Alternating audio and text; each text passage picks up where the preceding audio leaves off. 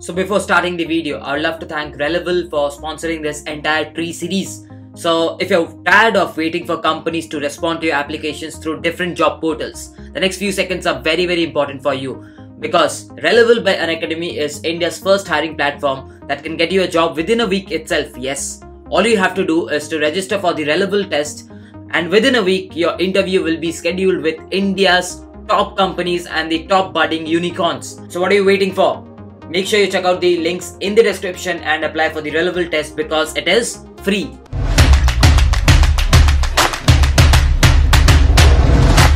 Hey everyone, welcome to the first lecture of the Free Cut Tree series. So today's lecture will be about introduction to binary trees. Now what is binary tree?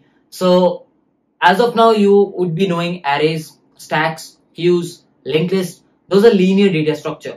Whenever I talk about trees, they are hierarchical data structures. They follow in hierarchy. Now what is in hierarchy? If you've seen in computers, you have folders, right? Let's say this is the initial folder that you have. And inside that you have one more folder.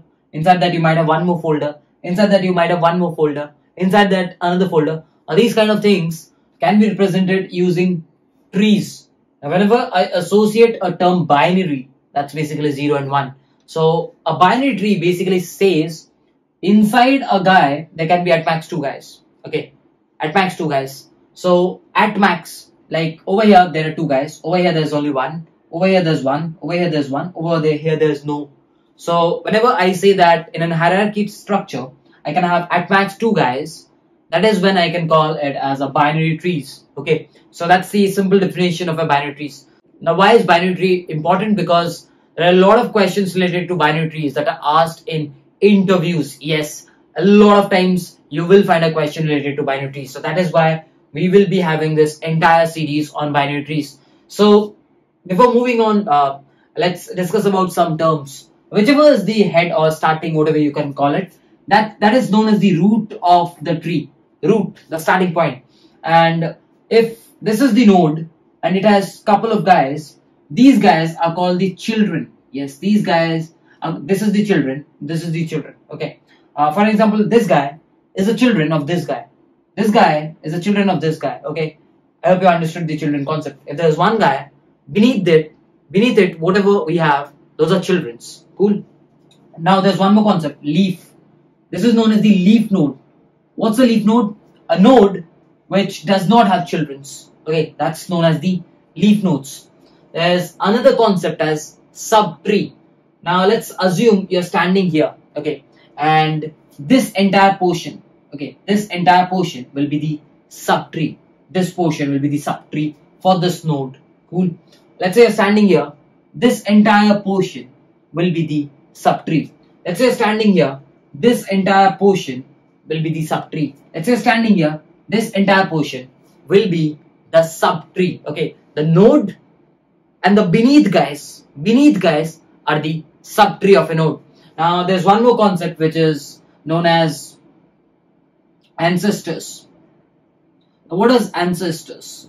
So if you stand over here, for this guy, this is the parent, this is the grandparent, this is the grandparent, this is the grandparent.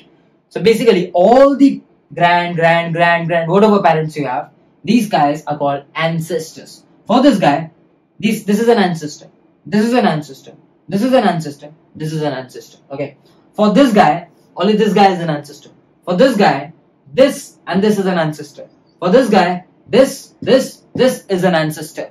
So I hope you have understood the concept of ancestors, root, children, leaf node. Now there are a couple of other terms, but that are not important. You're just requiring these terms in order to understand the tree series. So now let's talk about the types of binary trees. So 1, 2, 3, 4, 5. There are 5 types of binary trees. Now the first one is full binary tree. What is a full binary tree?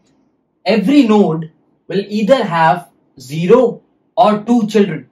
Now for an example, I can say this is a full binary tree because this node has 2 children, this node has 0 children, this node has 2 children, this node has 0 children, this node has 0 children. I can say this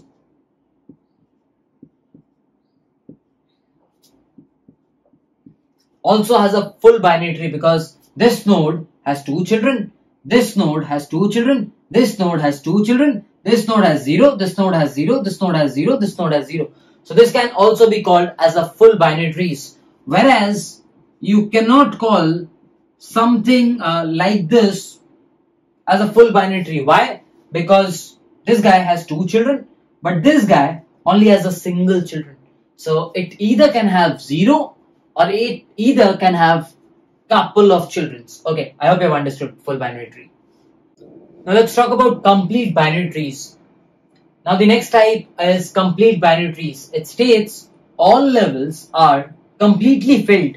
All levels should be completely filled except the last level. Okay, and the last level has all the nodes as left as possible. So if I draw one of the binary trees, I can say that this is a complete binary trees, because if you check the levels, this is what you call levels. Okay, level 0 or 1, level 1 or 2, level like 1, 2, 3 you can call it if you refer it as 1 based indexing.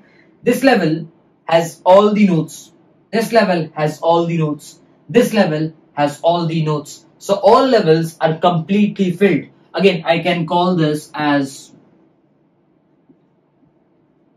a complete binary tree. This level is filled. This level is filled. This level has this guy is missing.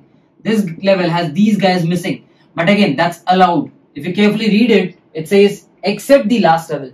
The last level cannot have everything filled. Now, can you have something like this? No, because it clearly states the last level has all nodes in left. This is on right. So this is not possible. Whereas this is possible. The last level is not completely filled, but the guy is as left as possible. Okay, so this is again a complete binary tree. So just need to make sure all the levels are filled, and the last level, if not completely filled, everything should be on the left. I hope you understood complete binary tree. The next type of binary tree is a perfect binary tree. Basically states all leaf nodes are at the same level. So this is a perfect binary tree,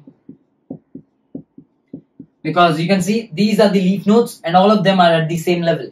Again, this is not a perfect binary tree because this is a leaf node, this is a leaf node, and this is a leaf node. So they're not at the same level. It has to be on the same level. Like this is a binary tree because they are at the same level. So that's the definition of perfect binary tree. Now the next one is a balanced binary tree. It states height can be at a maximum of log n, when log n is number of nodes. For an example, if I give you n equal to, let's say, 8, okay, so log base to n is around 3. So you cannot have a greater height than 3. That means you cannot have a tree like this. At maximum, the height of the tree should be 3, like the height. And this is generally done to efficiently search or improve the time complexity. We will be doing the other variant of binary trees, that is binary search trees, where we will be understanding this. That's why I'm not going deep into balanced binary trees as of now. What is the next one? Degenerate trees. What is a degenerate tree? Whenever it's a skew tree. For example, if n is 4, this is something like this. Degenerate, skew trees. If it is going like this, it's essentially a linked list only, right? Whether a straight line. So that's the definition of linked list. Whenever every node has a single children. That's the definition of degenerate trees. So I hope you've understood the terms related to binary trees and the types of binary trees in this video. So I hope you've understood the entire explanation as well as the code. Just in case you did, please make sure you like this video, because it took a lot of efforts to make this entire tree series. Also, if you wish, you can definitely drop in a comment. That will keep motivating me to make such further series. Also, if you're new to this channel, please do consider subscribing, because I'm going to bring in such more series in the upcoming future as well. With this, let's wrap up this video. Let's meet in the next lecture. Bye-bye. Take care. Whenever your heart is broken, don't ever forget your goals.